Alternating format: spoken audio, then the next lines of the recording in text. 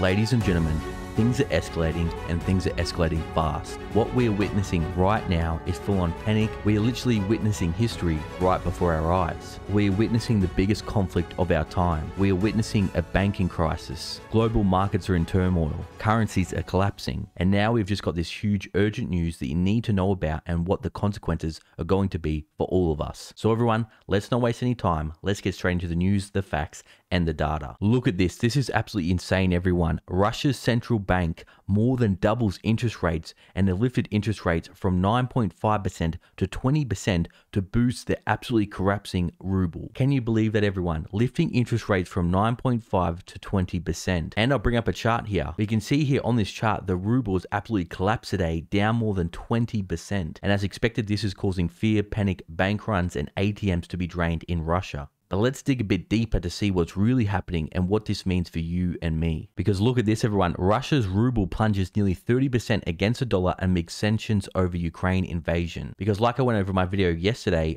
Russia's central bank has been cut off from the SWIFT system. Many of their major banks had been cut off from the SWIFT system. And many people said, well, don't worry, Russia's been preparing for this by hoarding gold. And yes, while they do have about 22% of their foreign reserves in gold, they still had about $600 billion worth of foreign reserves of assets that could be frozen. So listen to this. The rate hike the central bank said is designed to offset the increased risk of ruble depreciation and inflation. This follows the central bank's order to halt foreigners' bids to sell Russian securities in an effort to contain the market fallout. The ruble fell as far as 119.5 per dollar, down a whopping 30% from Friday's close. So this is absolutely extraordinary, everyone. The central bank literally had to halt foreigners from selling Russia's securities. The dramatic developments underline fears of a run on Russia's banks. Already, long lines to withdraw cash have been seen at ATMs in Russia's cities. Sberbank Europe, which is owned by Russia's state-run Sberbank, says it has experienced significant outflows of deposits in a very short time. And if you don't believe me, here's proof, everyone.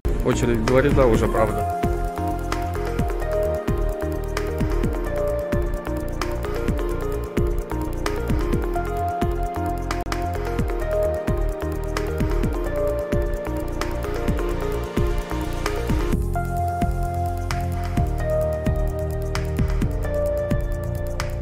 So like I've been warning about people, these bank runs are happening. It's not me trying to spread fear, it's me trying to make sure people are prepared. In a statement Monday, the Russian Finance Ministry and the central bank announced plans to order domestic exporters to sell their foreign exchange revenues starting on February 28th.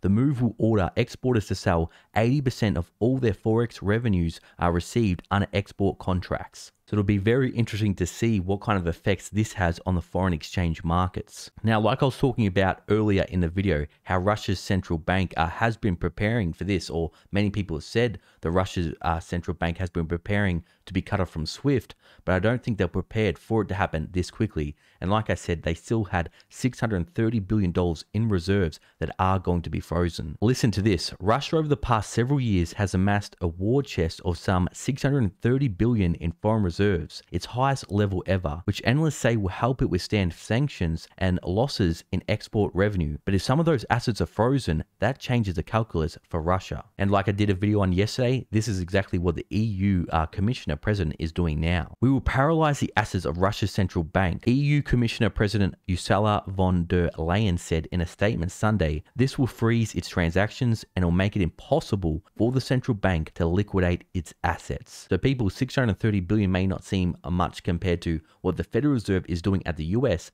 but that is half of Russia's GDP, which is around 1.2 trillion. And like I've been warning about, this isn't just going to affect Russia. As I'm recording this right now, the European markets are down over 2%.